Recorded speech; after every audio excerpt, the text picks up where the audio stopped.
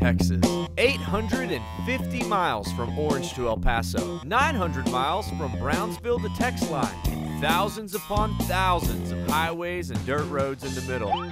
Exploring Texas ain't no small vacation, friend. It's a lifetime endeavor. But what if you don't have years, but just one single day? Well, that's where we come in. From the well-known landmarks to the completely obscure dives and hideaways, and all within a day's reach. So let's hit the road. I'm Chet Garner, and this is the Daytripper.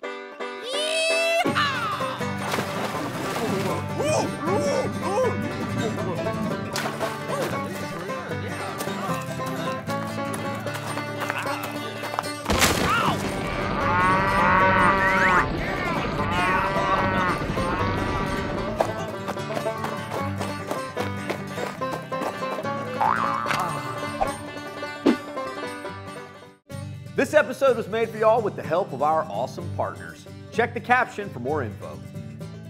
Today we're headed to a genteel northeast Texas town that was built right on the bayou. We're also going to head deep into the thick of the swamp itself. So hold on, because this could get scary. Jefferson, here we come. Jefferson! Jefferson is about 3 hours east of Dallas in the far reaches of northeast Texas, making it a bit out of the way for most Texans. However, for you day trippers in Tyler, Longview, Marshall, and Texarkana, it's just down the road.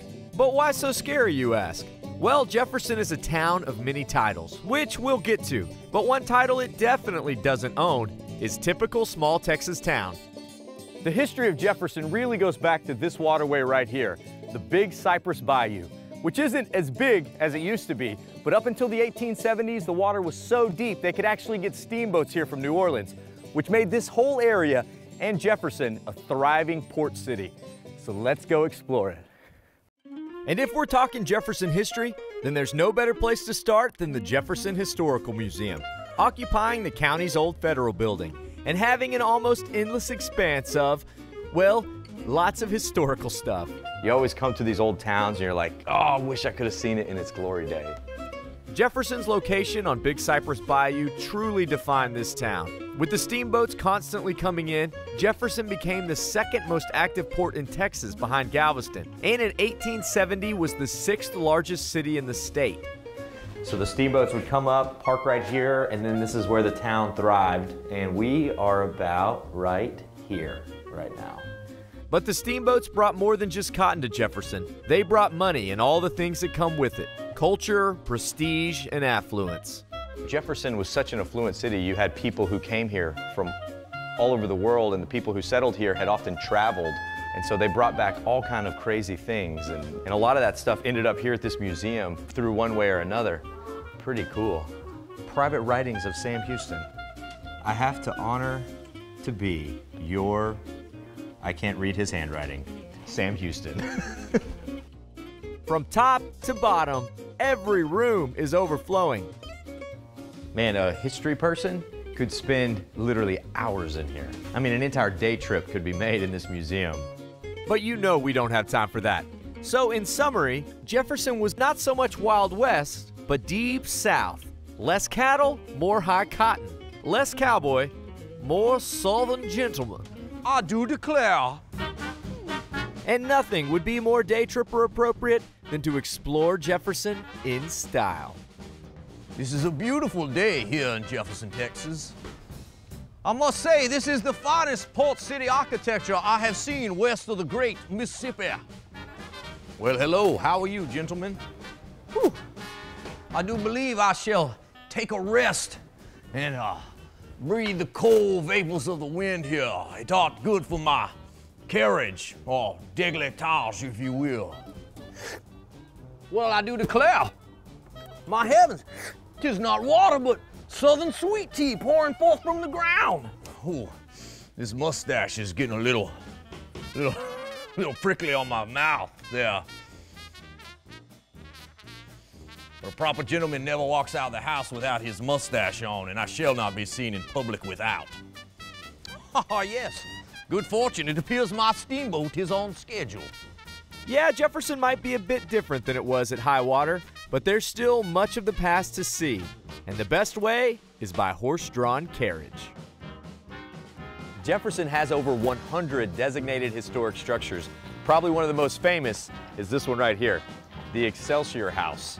It's an old hotel that has housed guests like Ulysses S. Grant, Rutherford B. Hayes, artists like Steven Spielberg, Oscar Wilde, Lady Bird Johnson even. Can you imagine all the history in the rooms in there? There's the Jefferson Hotel, a functioning Carnegie Library, and a place called Murder's Alley. There's simply too many stories to tell, and that's not even to mention all the historic homes in Jefferson, many of which have been converted into bed and breakfast, earning Jefferson the title of B&B Capital of Texas.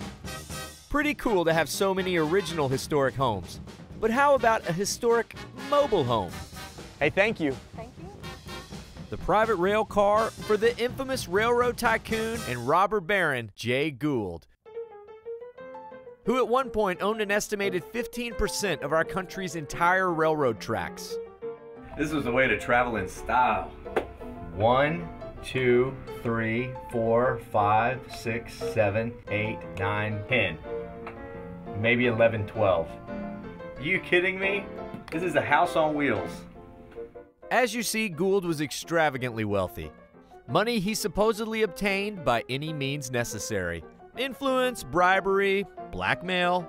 I don't believe even these sinks could wash the blood off of Jay Gould's hands. This would have been the equivalent of having your own private jet nowadays. I'm not condoning how he got his riches, but man, did he live large once he had them. Yes, Gould spared no expense on his Atalanta rail car, which ironically sits today in Jefferson, Texas, a town Gould intentionally bypassed when he brought the railroad through this part of Texas. Well, last laughs on you, Mr. Gould. Ha ha ha. I'm hungry. So this is the hamburger store, and you can probably guess what they serve. Yep, Italian food. All right, I was just kidding about that. It's hamburgers.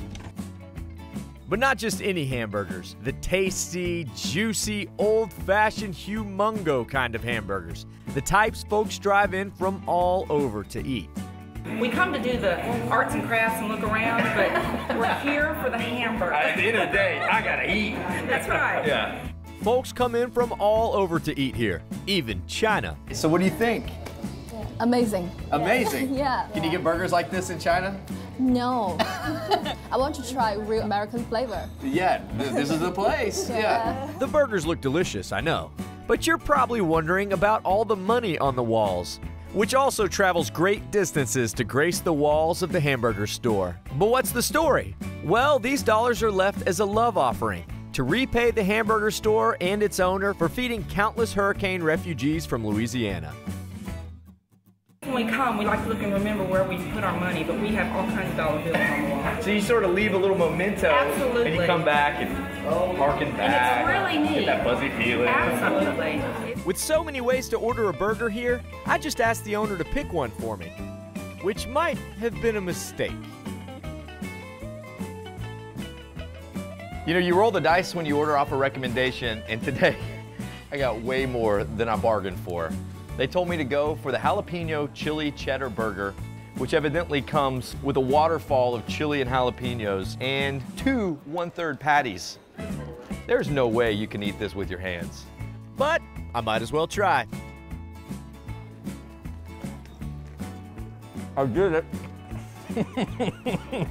I gotta go back in here with silverware. But look at this. All the goody goodness of a burger, and then you throw chili on top of it, jalapenos and cheese. How could that not be delicious? You stop at a place called the Hamburger Store, they better have a good hamburger. And this is a delicious hamburger. And when I finish tackling this behemoth, it's time to leave my own love offering. Via con Dios. But now to find the perfect spot. What? You think I'm actually going to show you where I'm putting this? No way. You got to come find it. Game on, Daytrippers. You know, after that chili burger, I could use a little something sweet. And I've got just the place in mind. The Jefferson General Store. I love this place. You know, the word general just about sums it up because there is no rhyme or reason to all the stuff you find. Candies, Texas knickknacks, and general shenanigans. In a general store kind of way. Generally speaking, of course. I love that sound. What else in the world makes that sound?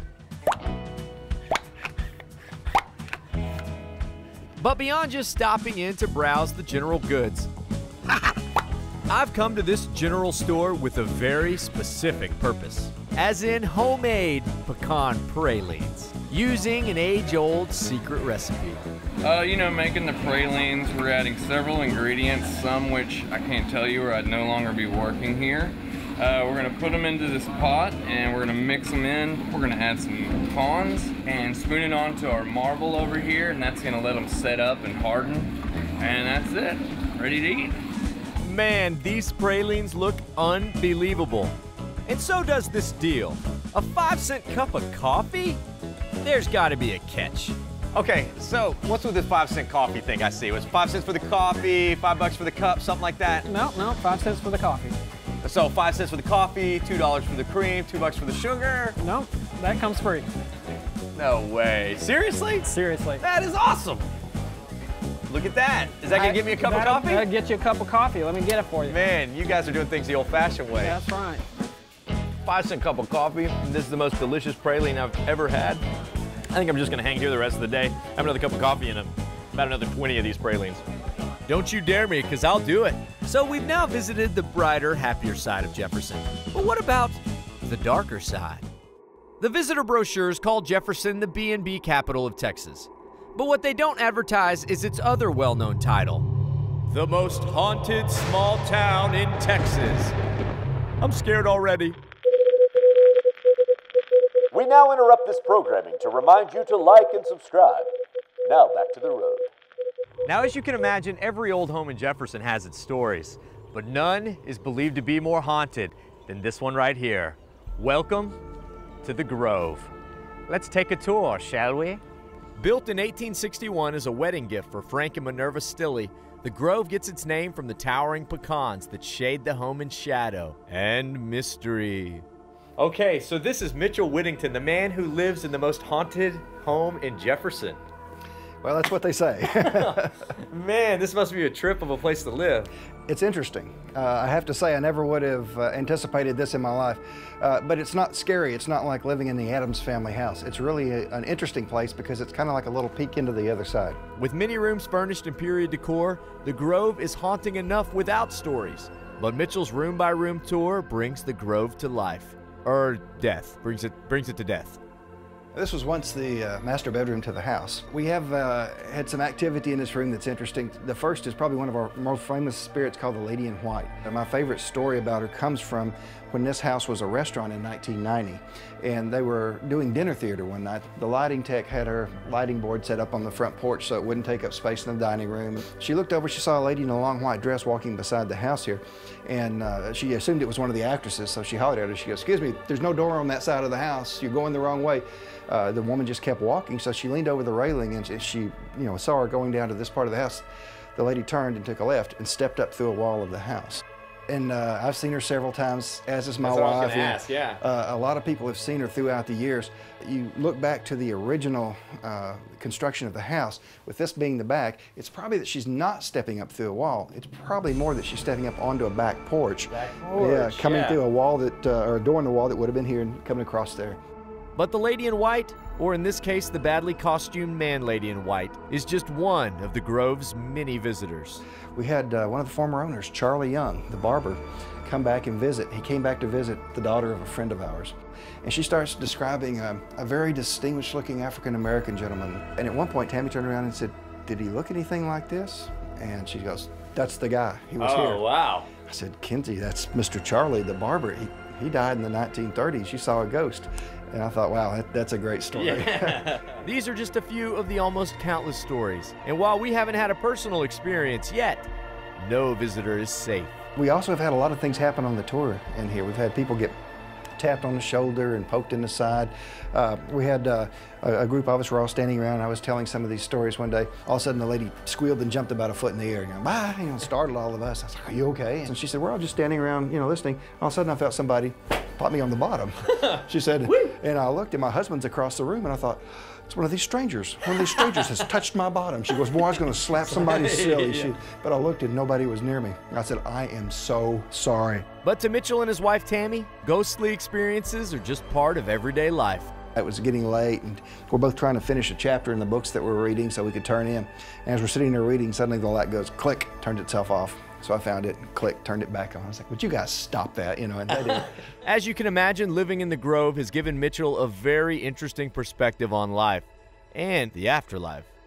After living here for 10 years, what I've come to believe is that what we have are former owners coming back because they love the place so much, just to check on it. And I understand that because the Grove has become part of my heart and soul, and I plan on coming back after I'm gone.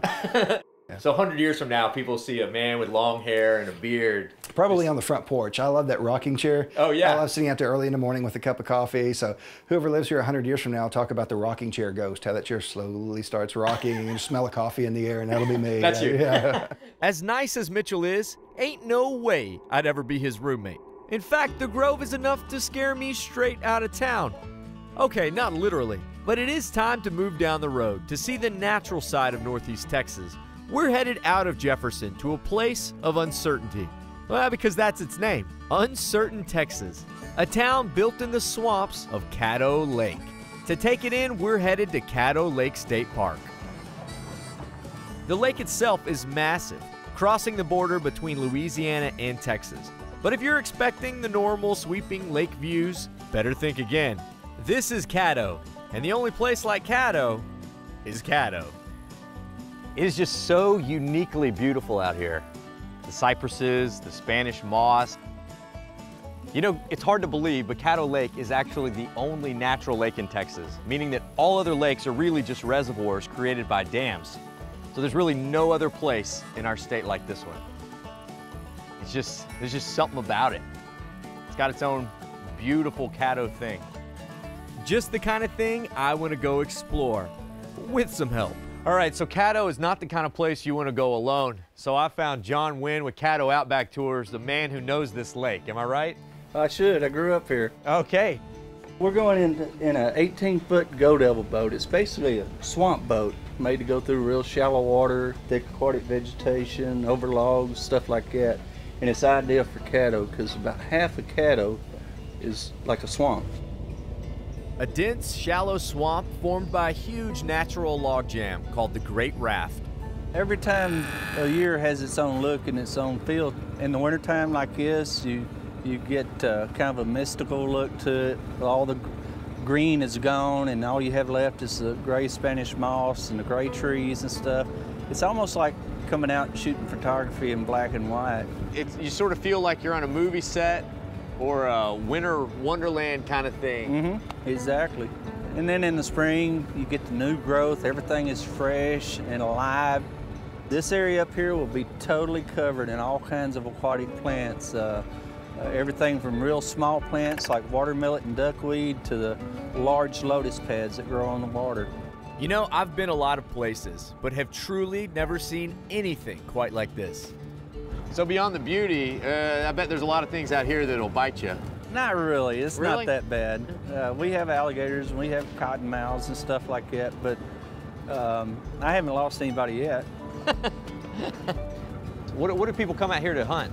Well, a lot of duck hunters hunt here on Caddo. Caddo's unique with its duck blinds. It's the only public lake in Texas that I'm aware of that has privately owned duck blinds. Caddo's a great fishing lake. It's a good all-around lake. We have bass, crappie, catfish.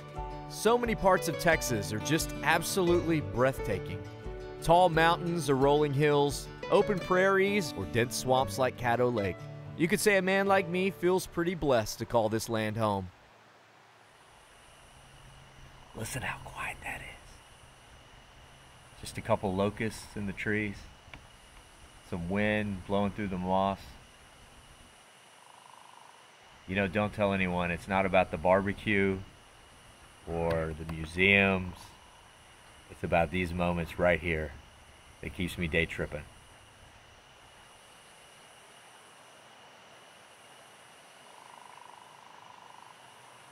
But while beautiful, you get out here and you start staring up at the trees for too long, and you get real lost real quick.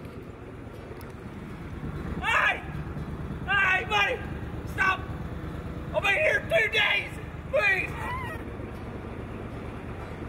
He'll be fine. So many visitors get turned around out here that the sheriff has John on speed dial to come and rescue him. But if you know what to look for, the trail of old license plates can guide you home.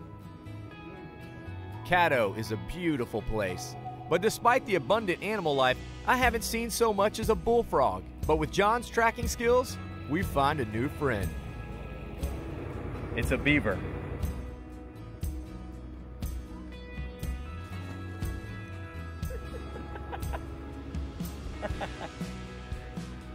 Up and down, maybe hunting, maybe just cruising around. But then it's back home to his den. Bye-bye, beaver buddy. What an incredible trip. As night falls over the bayou, a new scent takes to the breeze. Not so much live fish, but fried fish. Now, I don't know about you, but being out here kind of makes me hungry. And I see a spot just around the bend. River Bend Restaurant, the best spot for home cooking and waterfront dining. Just tie off your boat and then get down to business. All right, so this is Johnny Wisdom, the owner of this little eatery out here on Caddo Lake. Absolutely. Man, this place is hopping, and the food looks delicious. It absolutely is. This is definitely a destination restaurant. People can pull up in their boats and bring the families in. I love a place, that has almost as much boat parking as car parking. You can come in your swimsuit or your coat and tie. We have a place for everyone here. What do they order when they come? The favorite thing here at our restaurant is probably the whole catfish, which is fresh from Kalita Bend. Is it always catfish? Always, for us. It's the best around for me. Really? Yeah, I love it. It's the best catfish, the hush puppies. Just slaughter it, man. It'd be so good. So you got, obviously, the filet. I did. But he cleaned it right off the bone.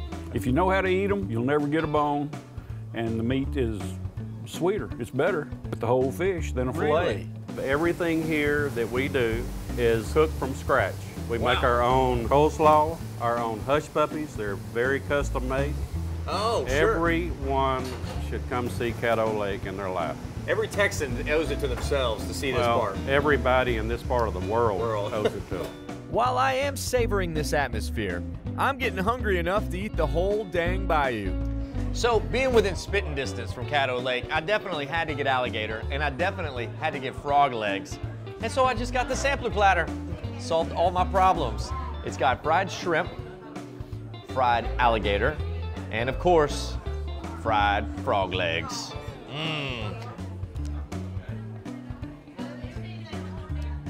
We're good. But little did I know, the crew had never once eaten frog legs. All right. It tastes just like chicken. What do you know? That's Bayou Bon Appetit.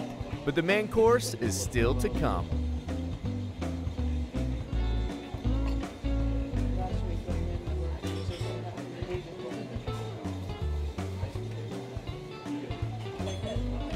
Corn.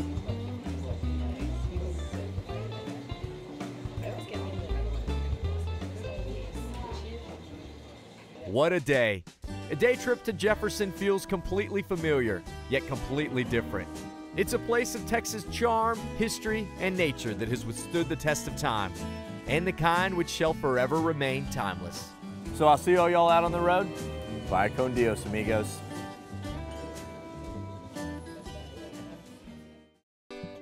Chet sippy cup, please, please. Nah! They never have Chet.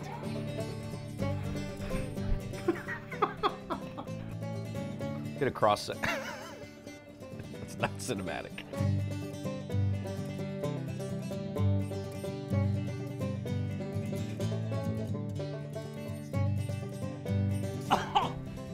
Well, I do declare, just because you have 2 railroads and this hotel on your property, I'm supposed to pay you double rent? Sir, this is a monopoly, and I shall not stand for it. I will continue to pass go. Sir, that is a monopoly, and I will not stand for it.